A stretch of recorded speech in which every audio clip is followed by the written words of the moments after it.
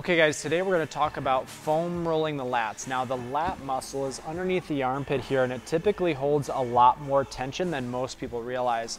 And this is important because when you have tight lats, it limits your ability to reach overhead. And if you do a movement like an overhead press with really tight lats, it can end up putting your shoulder in kind of a risky position. So it's important that we take just 30 seconds or so to give the lats some attention. So now this does take a little bit of practice, okay, because it is in kind of an awkward position, but trust me, when you hit your lats, you're gonna know it when you hit it with that foam roller. So you're gonna lay on your side. I like to have my top leg bent just like this.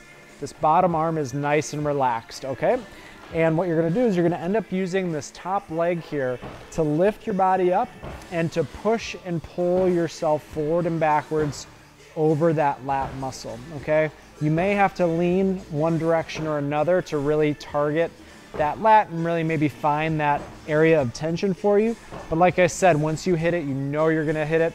The good news about this one is, gnarly as it can be when you first get started, it does improve relatively quickly. So if you stay consistent with it, you should see an improvement, and you should also see an improvement with your overhead reaching ability, keeping your shoulder safe, doing all these different exercises. So hopefully this helps, guys. If you need anything, if you have any questions, don't hesitate to reach out. Otherwise, we will see you in the gym sometime soon.